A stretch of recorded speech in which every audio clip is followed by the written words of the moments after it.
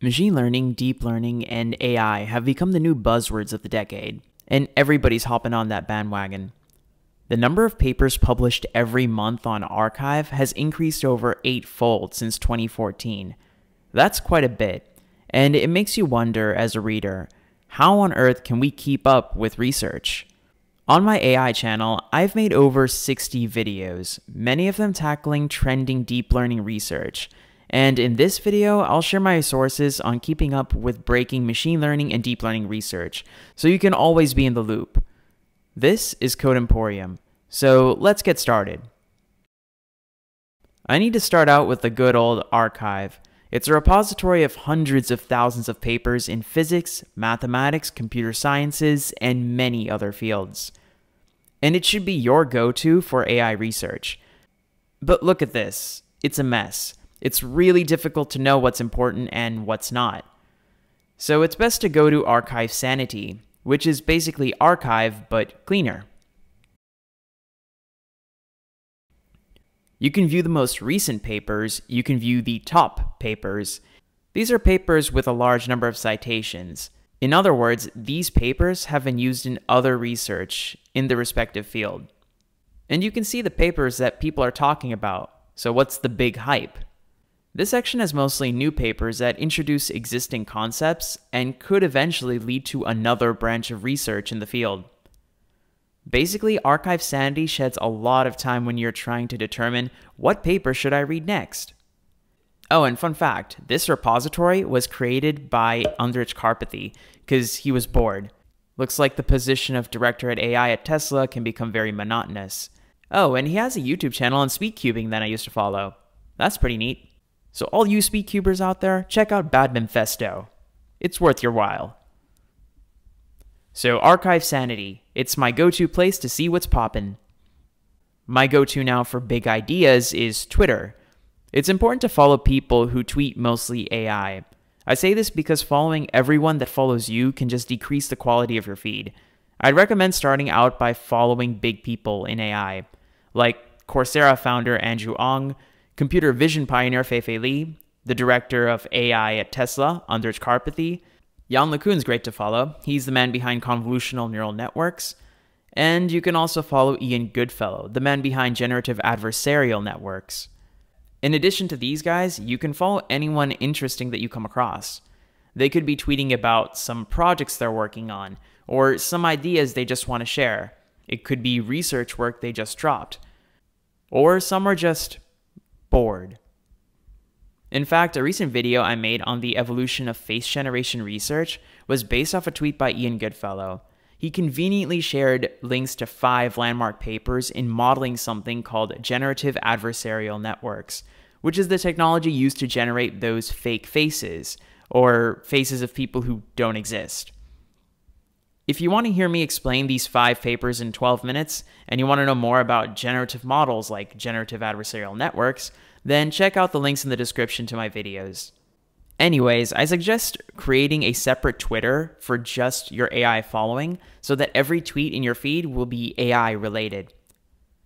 So at this point, you have Archive Sanity as your go-to for breaking AI research, and Twitter as your go-to for big ideas in the field. Moving on, YouTube.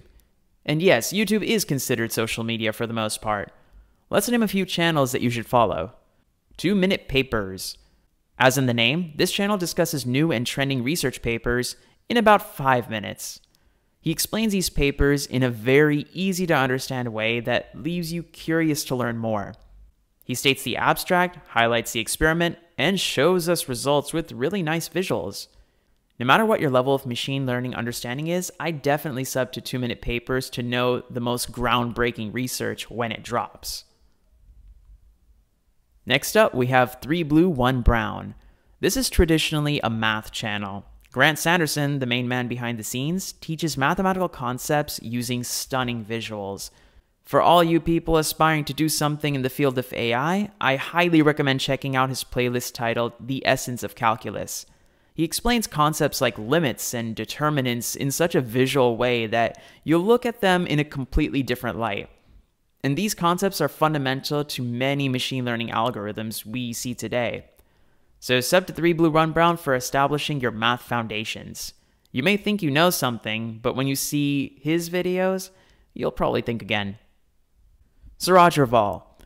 Of all the content creators I've mentioned, this one is the most similar to my own channel, in the sense that we both make content on AI. Suraj has been on YouTube making content on AI for about 3 years at the time of making this video, and he's the biggest on this list. Wizard of the Week. That's what he calls his followers. Regardless of what many say about him, I personally like his content. He has these weekly coding challenges that are pretty fun, and it gets you into the programming aspect of AI. Nowadays, he targets more of a beginner intermediate level audience, so I use his channel as a means for finding out breaking news in the field. I watch his videos as an introduction to the concept, and then read papers about it if I'm more curious. For some cool programming projects in computer vision, I would go check out Centex. He's been a creator for years now, and he's the go-to guy for Python programming on YouTube. But he's recently made a number of hands-on programming tutorials in machine learning. You can check out his very cool playlist on self-driving cars that I thought was very impressive. He'll walk you right through everything from the very basics, so check him out. If I were to put these guys on a line where the right is purely theory and the left side is purely application oriented, then I'd put 3blue1brown and 2-minute papers on the theory side, Centex on the programming side, and Suraj towards the middle/programming side. He's got some theoretical videos too though. And there's also me. For now, I make quite theoretical videos explaining algorithms, concepts, and research papers in detail. I do have some programming videos, but not that much as I'm making this video. But who knows how I'll evolve. Yes, I'm aware I sound like a Pokemon. So until now, Archive Sanity, used for breaking AI research, Twitter for getting big ideas, and YouTube for both AI research and tutorials on getting yourself up to speed on any concept. Like YouTube, another type of social media you can use for expanding your AI knowledge is Quora. It's basically Yahoo Answers done right. Now, I don't usually use this as a source of groundbreaking events in the fields of artificial intelligence, but there are surprisingly some really high qualified AI scientists on the platform that know how to explain certain concepts. Let's mention a few. Zishan Zia, probably my favorite writer on the platform, who isn't me of course. He consistently writes high-quality, detailed answers on machine learning, deep learning, computer vision, and other branches of artificial intelligence. He has a PhD in computer vision, so all you vision folks out there, strongly recommend you follow him. Next up, we have Chris Lurs. He's my number 2, and is probably the most underrated data scientist on the platform. I've been reading his answers, and also Zishan's answers, through the last year, and have learned so much doing so. He has amazing answers on statistical concepts, and very high quality content in general.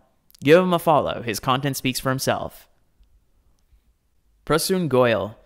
He answers more technical questions in machine learning and general artificial intelligence.